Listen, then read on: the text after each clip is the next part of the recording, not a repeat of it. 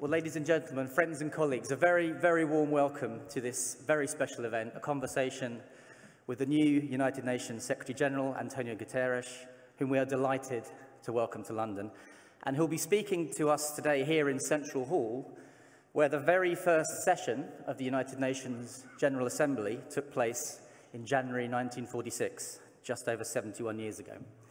My name is Stewart Wood. I'm proud to be the chair of the United Nations Association UK. Before I say a little bit about UNA UK, let me make some very boring housekeeping announcements. We have no fire tests planned for the next couple of hours, so in the unlikely event that the alarm sounds, please make your way calmly to the grassy area out in front of the building, next to the QE2 Conference Centre. And please put your phones on silent, but please don't turn them off, as we would very much like the event to be trending on social media, our hashtag being #SGLondon. I suspect that announcement was not made 71 years ago at the first General Assembly meeting. Let me just say a few brief words about UNA UK. We are the only British charity devoted to making the case for the UN to policymakers and to the public. We believe passionately that an effective UN is essential if we are to build a safer, fairer, more sustainable world. And UNA UK aims to lead the calls for strong government support for the UN, particularly in troubled times. Our current campaign, for example, Keeping Britain Global, is all about putting the UN, international organisations and international regimes at the heart of British foreign policy ambitions. And we are also a think tank that generates ideas on how the UN and its activities can be strengthened. At present, we are focusing, for example, on tackling sexual abuse by UN peacekeepers. And we also want to support people in the UK who aim to think and act globally by raising awareness of international issues. And we would love everyone here today to get involved in some or many of our various activities.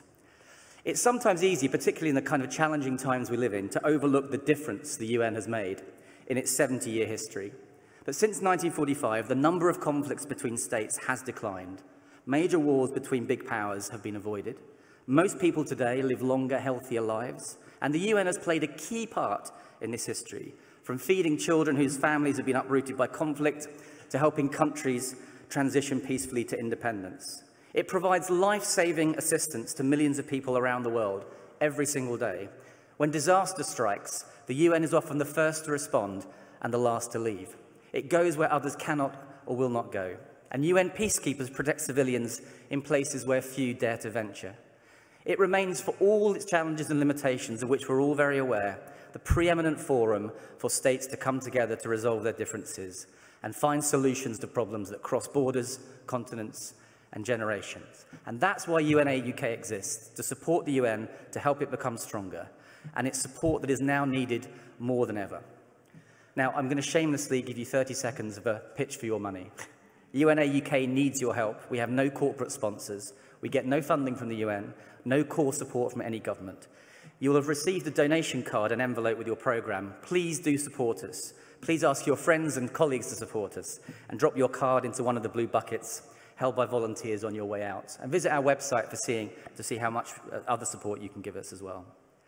We're delighted the Secretary-General has found time to come here to deliver his first public speech in the UK since taking office, and to do so at a UNA UK event. And can I also thank the Foreign Office for its very generous support for this event.